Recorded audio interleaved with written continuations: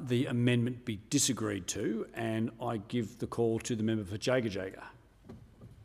Thank you, Deputy Speaker. Well, the NDIS is such an important part of our country, and it should provide people with disability and the wider community with the certainty that they will have access to the support they need.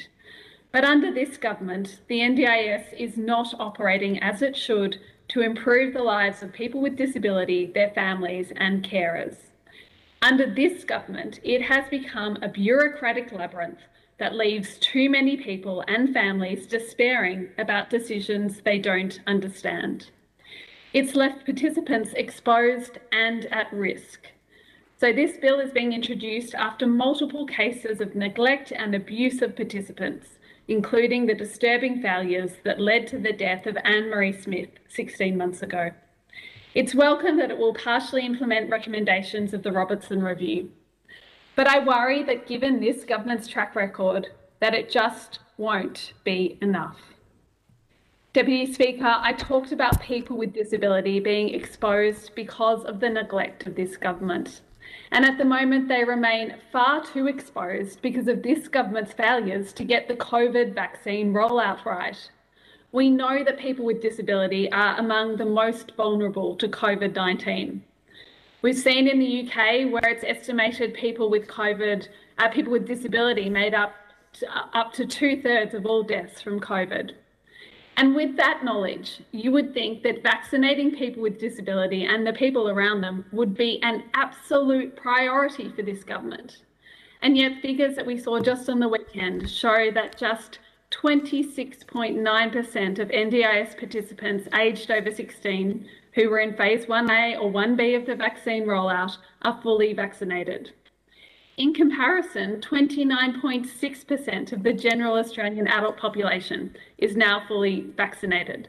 So the general population is more fully vaccinated than this vulnerable at-risk group that the federal government is responsible for.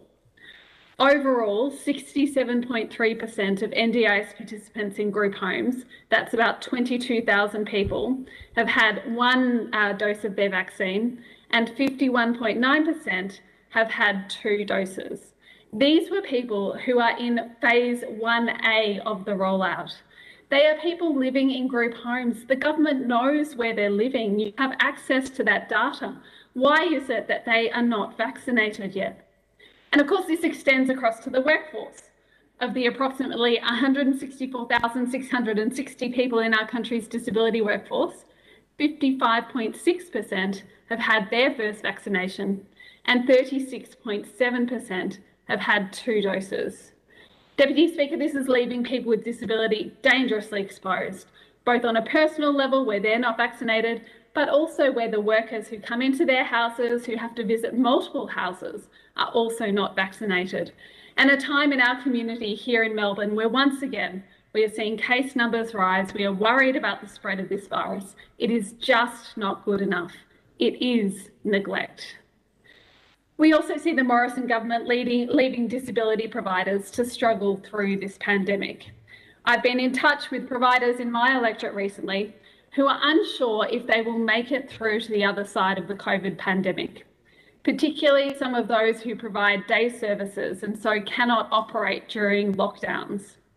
And we have no national plan from the government to support these sort of providers. They want to do the right thing by the people with disability, the families that they support, but they can't operate during lockdown.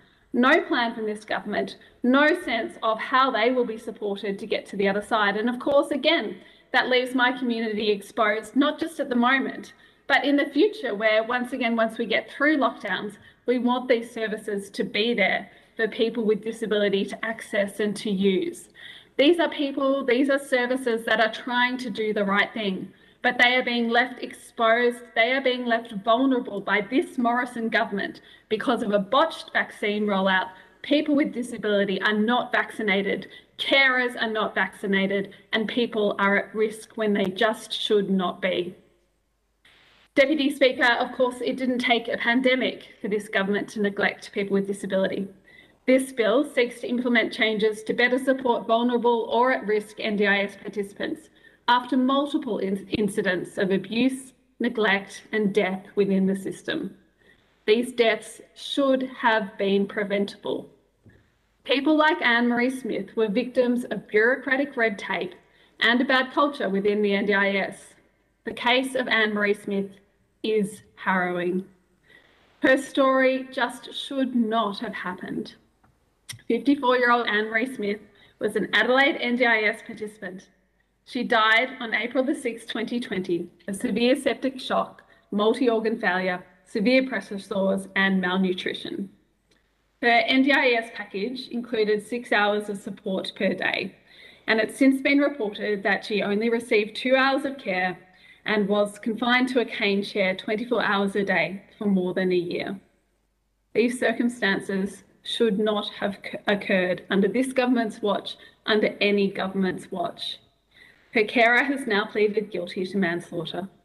And since her death, the South Australian government created a safeguarding task force to re-examine current gaps in oversight and safeguarding for people with disability. And at a federal level, we've had the Robertson Review report, which has looked at the regulation of providers and was handed down 12 months ago and did make a number of recommendations.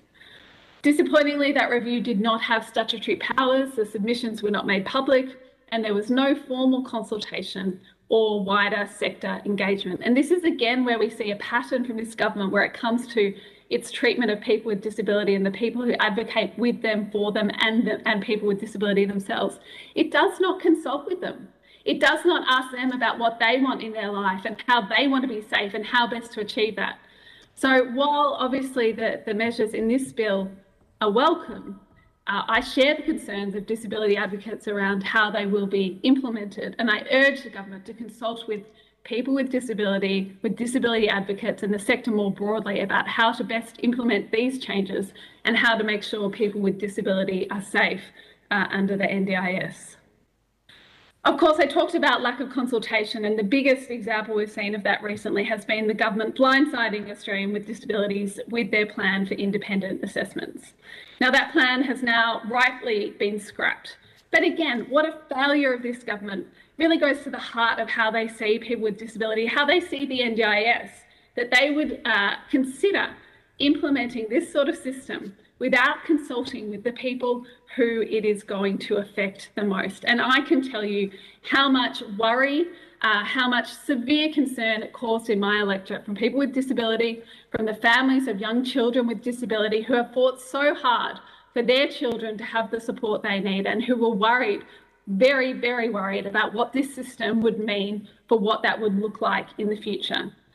They raised their concerns, they raised their voices over a number of months, and for months and months, this government just did not listen.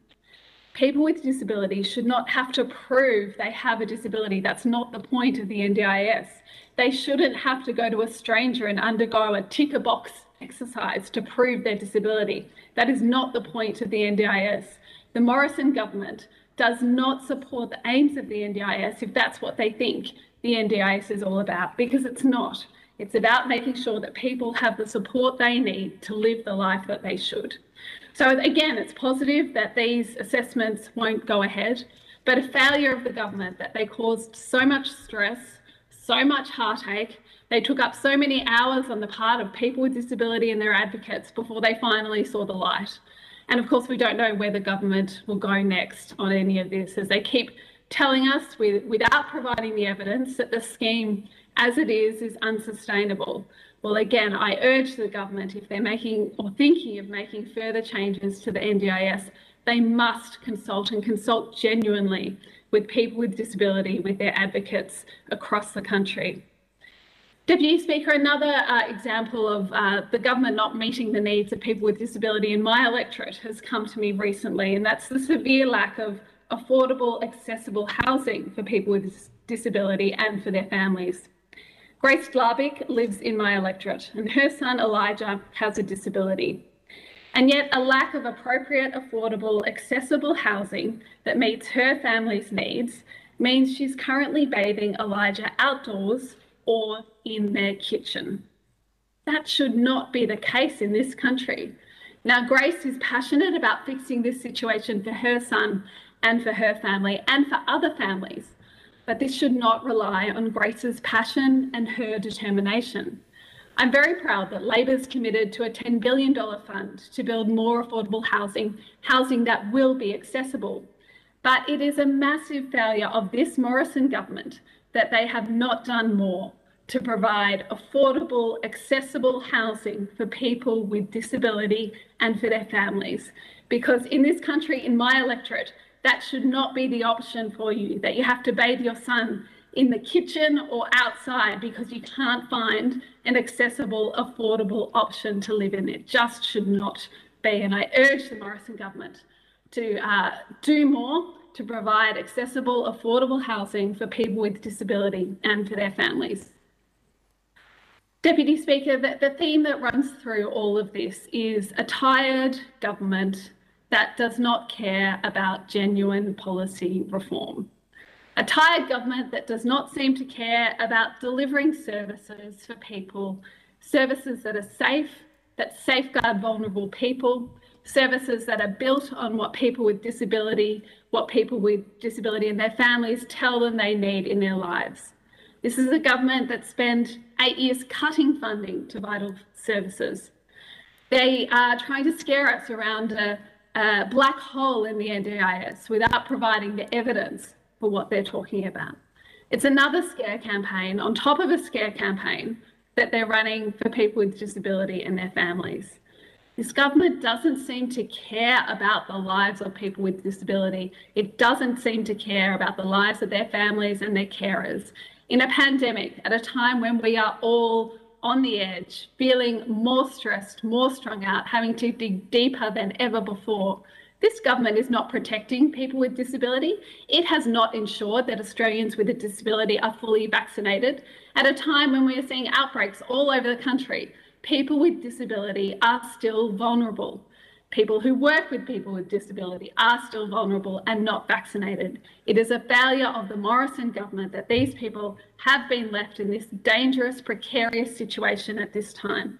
So this bill is welcome. It does some of the things this government should do, but it by no means does all of the things this government should do. And I urge them to act.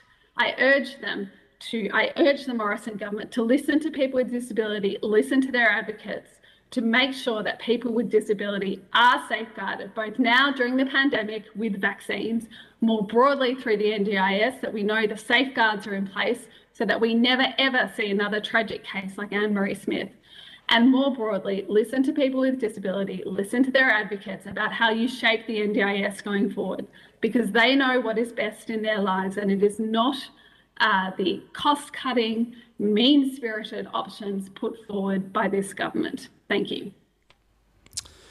The question is that the amendment be disagreed to, and I give the call to the member for Mallee.